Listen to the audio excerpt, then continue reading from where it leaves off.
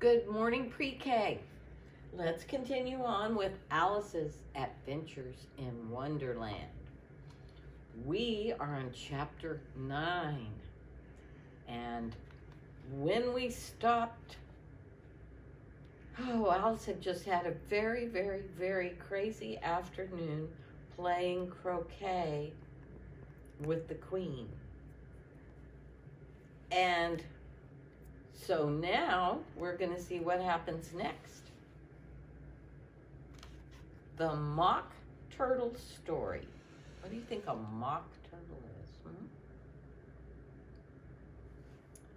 Usually when you hear mock, it means that it's a fake or somewhat like something, but not really the real thing. So maybe this isn't a real turtle. I don't know. Let's find out. "I'm so glad to see you again," said the Duchess as she tucked her arm into Alice's and they walked off together. Alice was very glad to see she was in a good mood and thought to herself that it was the pepper that had made her seem so mean when they met in the kitchen. If you'll remember that. They met in the kitchen of the house and she was quite grumpy.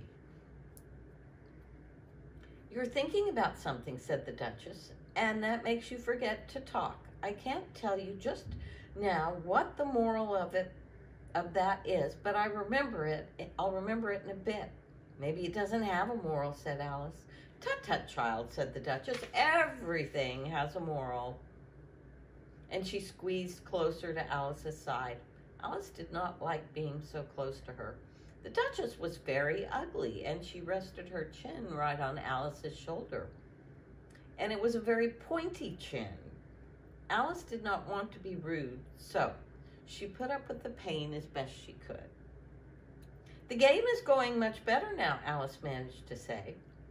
"Yes, it is," said the Duchess, "and the moral of that is, oh, 'tis love that makes the world go round."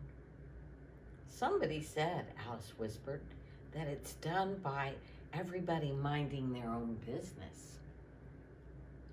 "Ah, well, it means much the same thing," said the Duchess. "And the moral of that is, take care of the sense, and the sounds will take care of themselves." How fond she is of finding morals in things, Alice thought to herself.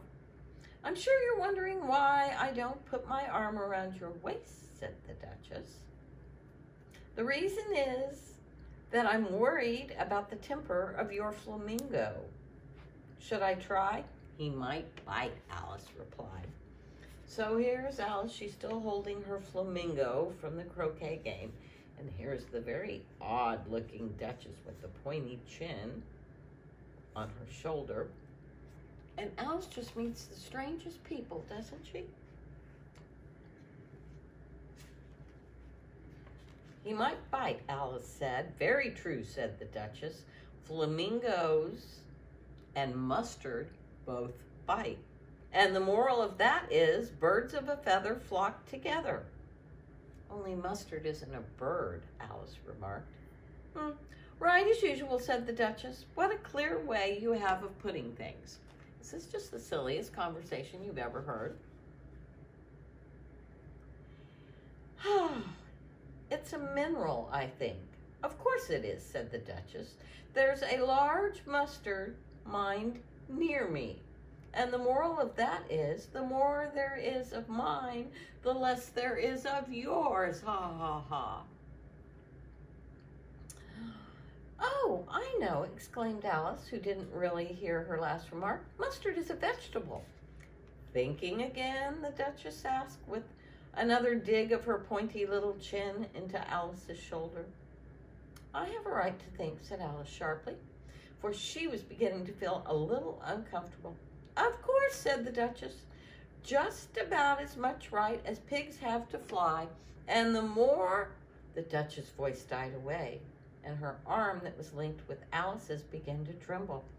Alice looked up, and there stood the Queen in front of them with her arms folded, frowning. "A fine day, Your Majesty," the Duchess began in a low, weak voice. "I'm worn telling you, shouted the queen. Either you or your head must be off. It's your choice. The Duchess made her choice and was gone in no time. Okay, here's a big picture of the queen. She's got her flamingo, and Alice is still holding hers, and the queen is telling the Duchess, off with your head or off with you. Of course, the Duchess laughed.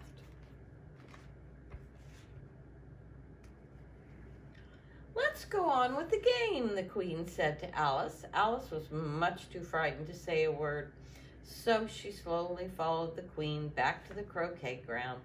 The other guests were resting in the shade, but the moment they saw the queen, they hurried back to the game. The whole time they were playing, the queen never stopped arguing with the other players and shouting, off with his head or off with her head, and after a while the soldiers, who had to stop being arches, had taken away all the players to be executed except for the king and queen and Alice. Then the queen said to Alice, have you seen the mock turtle yet? No, said Alice. I don't even know what a mock turtle is. It's the thing mock turtle soup is made from, said the queen. Never saw one or heard of one, said Alice. Come on then, said the queen, and he shall tell you his story. And as they walked off together, Alice heard the king say in a very low voice to everyone, you are all pardoned. And off they go. So we're going to stop there for today because there's quite a bit more in this chapter. And we'll find out about the mock turtle. But from what I can figure out, I guess the queen tells everybody off with their head, but they don't really off their heads. The king comes along and says, you're pardoned. It's okay. But she just likes to say that, and I'd say she's very disagreeable, wouldn't you? Well, I hope you're not disagreeable. I hope you're feeling very agreeable and that you have a very good day, and I'll see you tomorrow. Bye.